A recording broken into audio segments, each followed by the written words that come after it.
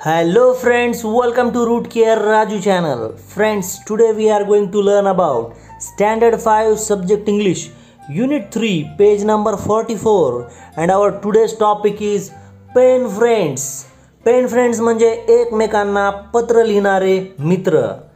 So first instruction is given here.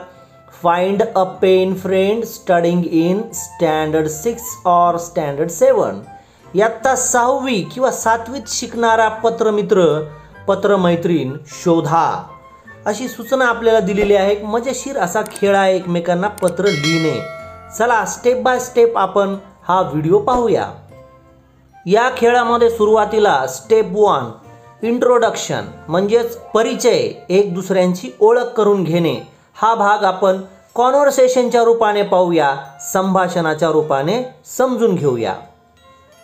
Excuse me. Hi. My name is Vaibhavi. I am in 5th standard. Oh, I see. I am looking for a pen friend. Pen friends are friends who write letters to each other regularly. We have to write letters in English. Would you like to be my pen friend? No, I'm sorry. All right, never mind. Would you like to be my pen friend? Oh yes, I would like to be your pen friend. That's great. Thanks a lot. We will meet soon. मित्रांनो, या ठिकाणी दाखवलेले dialogues आपण संभाषणाच्या रूपाने पाहिलेले आहेत. वैभवी नावाची मुलगी पेन फ्रेंड शोधत आहे, पत्र मैत्रिणीचा शोध घेत आहे. जेव्हा ती पहिल्या मैत्रिणीला भेटते त्यावेळेला ती नकार देते आणि तेव्हा वैभवीला त्याचे वाईट वाटत नाही. ती म्हणते ठीक आहे, काही हरकत नाही. त्यानंतर ती दुसऱ्या मैत्रिणीचा शोध घेते आणि तिला विचारते की तुला माझी पेन फ्रेंड व्हायला आवडेल का.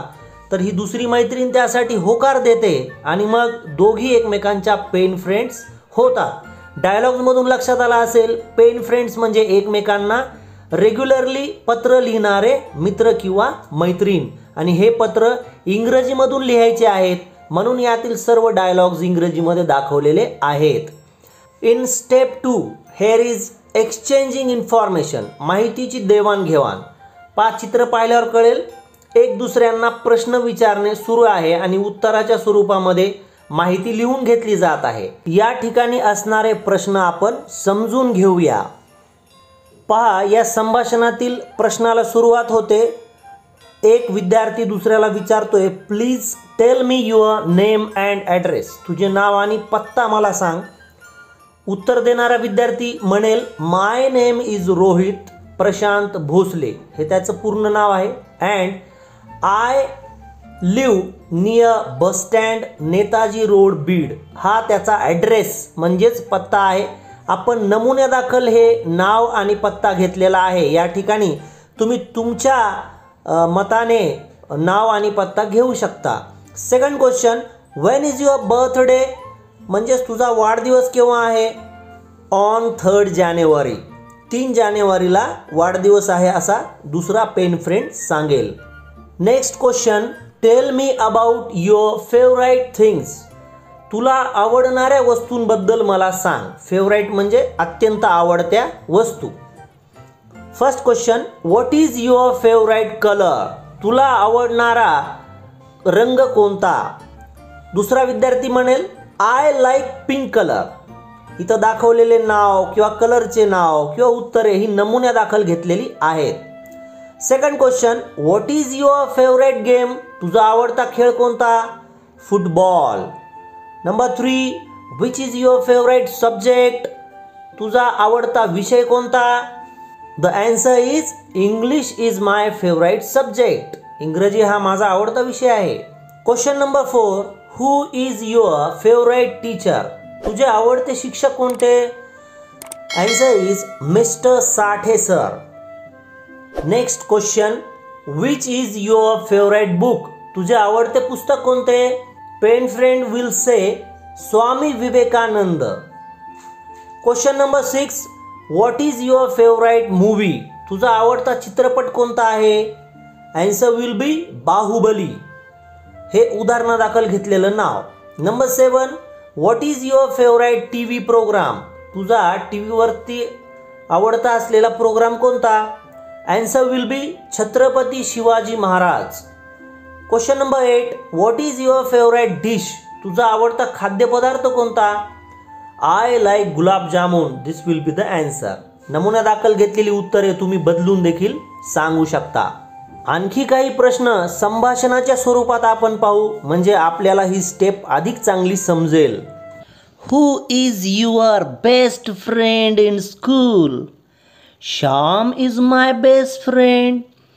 What is your hobby? I like swimming and painting. What do you enjoy the most? Reading horrible and adventurous stories. Tell me about the people in your family. In my family there are my father, mother, younger sister and me. What about your family? We are father, mother and me. Okay, bye my pen friend.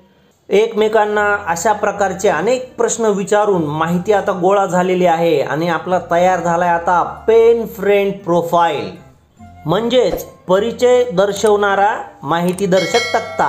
पहा, name Rohit Prashant Bhosale, address near bus stand, Netaji road, Beed, date of birth 3 जानेवारी 2009. फेवराइट्स, आता आवडतं काय काय याच्यामध्ये? Colour pink, गुलाबी colour आवडतो. Game football. Dish gulab jamun आवडता पदार्थ. Subject English. Teacher mister Sathe sir. Book Swami Vivekananda. Movie Baahubali. TV programme Chhatrapati Shivaji Maharaj. Family members father, mother, sister and me. And in the last hobby म्हणजे आवडता छंद पेंटिंग अँड स्विमिंग. एन्जॉयज काय आवडतं? Reading horrible and adventurous stories म्हणजेच भीतीदायक साहसी कथा वाचायला आवडतात. अशा प्रकारचा हा पेन फ्रेंडचा प्रोफाईल तयार झालेला आहे. तुम्ही देखील तुमचा पेन फ्रेंड प्रोफाईल तयार करा.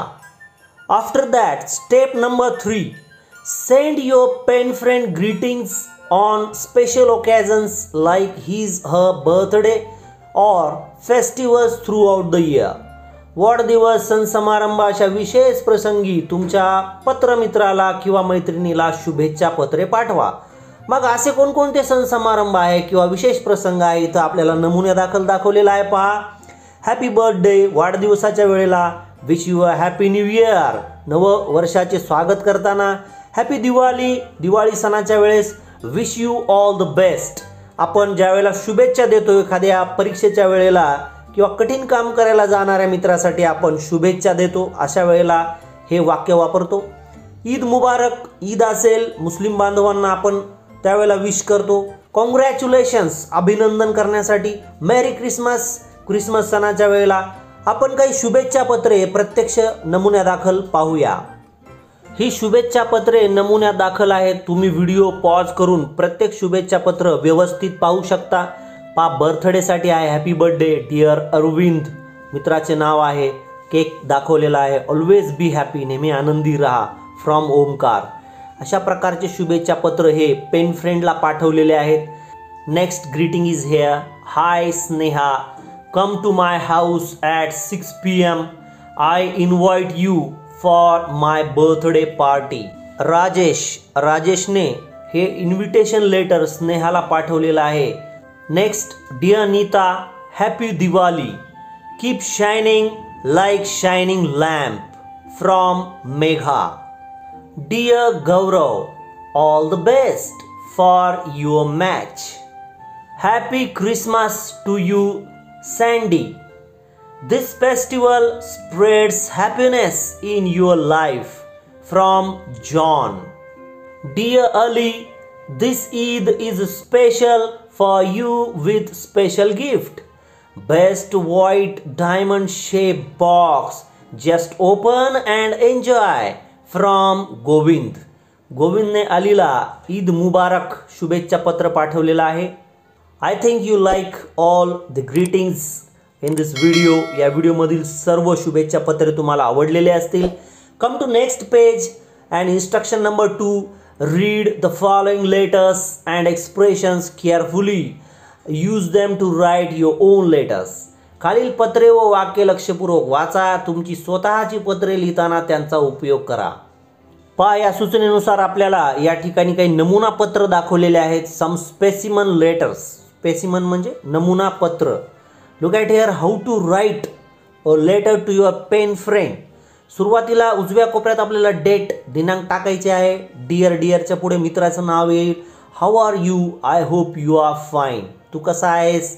मला वाटते तू चांगला आहेस. Thank you so much for being my pen friend. माझा पेन फ्रेंड झाल्याबद्दल खूप खूप आभारी आहे. I want to tail you about a super movie. मला तुला एका खास चित्रपटाविषयी सांगायचं आहे. It is called. आता इथं त्या चित्रपटाचं नाव येईल. I saw it last weak. मी मागच्या आठवड्यातच तो पाहिला. You must see it. तूही तो पाहायला हवा. I am sure you will like it. मला खात्री आहे तुला तो नक्कीच आवडेल. How is everyone in your family. तुझ्या कुटुंबात सगळे कसे आहेत? Give my regards to your parents. तुझ्या पालकांना, आईवडिलांना माझा आदरयुक्त नमस्कार सांग. Your friend. तुझा मित्र. आणि पत्र लिहिणाऱ्याचं नाव खाली येईल. लक्षात घ्या, सुरुवातीला इथे ज्याला पत्र लिहायचं आहे त्या पेन फ्रेंडचं नाव आणि खालच्या बाजूला जो पत्र लिहिणार आहे त्याचं नाव या ठिकाणी येईल. आपल्याला काही कीवर्ड्स दिलेले आहेत. पहा, अ व्हेरी गुड प्रोग्राम म्हणजे इथं जे अ सुपर मूवी आहे त्याच्या जागेवर आपण अ व्हेरी गुड प्रोग्राम घेऊ शकतो. अ वंडरफुल बुक घेऊ शकतो. अ लवली पोएम घेऊ शकतो. अँड इंटरेस्टिंग स्टोरी घेऊ शकतो. आणि इथं आपल्याला जो ब्लू कलरमध्ये कलर्ड वर्ड दाखवलेला आहे सी, त्याच्या जागेवर आपण वॉच किंवा रीड हे शब्द घेऊ शकतो. समजा तुम्ही अ वंडरफुल बुक घेतला तर त्या ठिकाणी रीड हा शब्द पुढे येईल, कारण पुस्तक आपण वाचन करतो. पोएमसाठी सुद्धा आपण रीड घेऊया. अँड इंटरेस्टिंग स्टोरीसाठी सुद्धा रीड घेऊया. अ व्हेरी गुड प्रोग्राम असेल तर वॉच हा शब्द या ठिकाणी येईल. म्हणजे या दोन जागा तुम्हाला दाखवलेल्या आहेत जिथं हे कीवर्ड्स आपण वापरू शकतो. चला, याचा एक नमुना आपण भरलेला पाहूया. पहा, या ठिकाणी नमुना पत्र आहे. यामध्ये पत्र लिहिणारा रोशन आहे. त्यानं आपला पेन फ्रेंड मदनला पत्र लिहिलेलं आहे. डेट आहे 12/10/2021. आता याच्या संदर्भातील सर्व माहिती तुम्ही अभ्यासलेली आहे. बघा, अ वंडरफुल बुक हा शब्द आपण इथे घेतला आणि बुक म्हणजे पुस्तकाचे नाव घेतले श्यामची आई. I read it last weak. मी मागच्या आठवड्यातच ते वाचले. You must read it. तू देखील ते वाचायला हवे पुस्तकाचं नाव असल्यामुळे. अशा प्रकारे पत्र लिहिणारा रोशन त्याचं नाव खाली आलेलं आहे. तुम्ही देखील असं पत्र तुमच्या पेन फ्रेंडला लिहा. आता या नमुन्यात तुम्ही पाहिलं की रोशनने मदनला पत्र लिहिलंय, पुस्तकाबद्दल माहिती दिली आहे.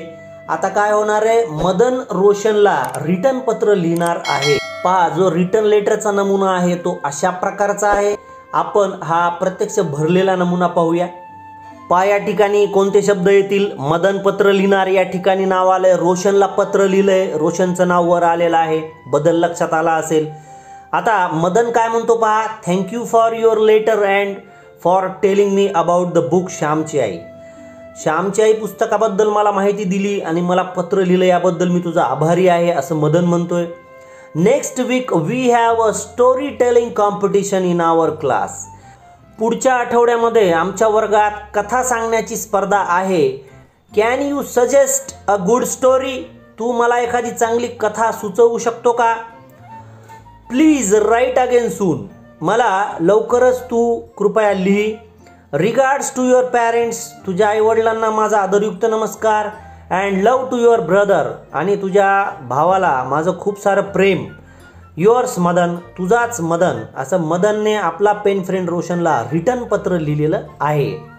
पहा, या ठिकाणी कीवर्ड्स आहेत. सुरुवातीला इथं बुक दाखवलेलं आहे. या ठिकाणी तुम्ही प्रोग्राम घेऊ शकता. पुढे पुस्तकाचं नाव आहे श्यामची आई, त्या जागेवर प्रोग्रामचं नाव घेऊ शकता. पुढे इथं कॉम्पिटिशनसाठी पहा स्टोरी टेलिंग कॉम्पिटिशन किंवा रिसायटेशन कॉम्पिटिशन म्हणजे पाठांतराची स्पर्धा ती या ठिकाणी तुम्ही घेऊ शकता। इथं स्टोरीच्या जागेवर तुम्ही स्टोरी पोएम हे शब्द घेऊ शकता। अशा प्रकारे तुम्ही स्वतःचं देखील 2 नमुने पत्राचे असे तयार करायचे आहे, ज्याच्यामध्ये पेन फ्रेंडला पत्र लिहिल्यावर तुमचा पेन फ्रेंड तुम्हाला रिटर्न पत्र लिहितो। दोन्ही नमुने समजून घ्या। या ठिकाणी बी मध्ये आपल्याला सम युजफुल एक्सप्रेशन्स, आपल्याला काही उपयोगी असे एक्सप्रेशन्स दिलेले आहेत। Give my love to your little sister brother, तुझ्या छोट्या भावाला किंवा बहिणीला माझा खूप सारा स्नेह प्रेम दे, असं पत्रात उल्लेख आपण करणार। Give my regards to your parents और the elders in your family, तुझ्या पालकांना किंवा तुझ्या कुटुंबातील थोरांना मोठ्यांना माझा आदरयुक्त नमस्कार सांग, असं पत्रात उल्लेख करण्यासाठी हे कीवर्ड्स आहेत। विथ रिगार्ड्स म्हणजे आदराने आदरयुक्त। विथ लॉट्स ऑफ लव, खूप सारे प्रेम, लव प्रेम। सी यू अगेन, पुन्हा भेटूया। युअर्स लविंगली म्हणजे तुझाच प्रेमळ। युअर्स सिन्सिअरली, सिन्सिअरली म्हणजे प्रामाणिक, तुझाच प्रामाणिक मित्र। युअर्स ट्रूली, खरोखर तुझाच, असे शब्द आपण या ठिकाणी शेवटी वापरणार आहोत। त्या ठिकाणी तुम्ही yours lovingly, yours sincerely, yours truly असे शब्द इथं घेऊ शकता। मित्रांनो, नक्कीच तुम्हाला आजचा व्हिडिओ आवडलेला असेल। या व्हिडिओमधील सर्व ॲक्टिव्हिटीज आपण पूर्ण केलेल्या आहेत।